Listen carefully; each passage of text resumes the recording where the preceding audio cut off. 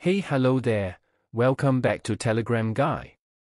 In this video, I will help you guys to create a Telegram bot without any errors, so let's get started. So first, in your Telegram account, go to the search bar and search for Botfather. This is an official bot for creating bots in Telegram. Click on the bot and start the bot.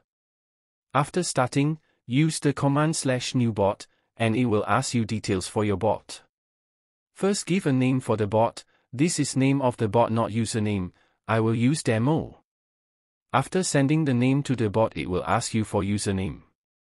Note, username cannot be changed where name can be changed in bots. So choose carefully.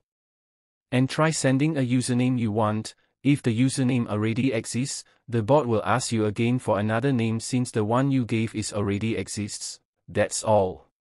Your bot is now ready, and this is your bot token, which will be used to create useful bots.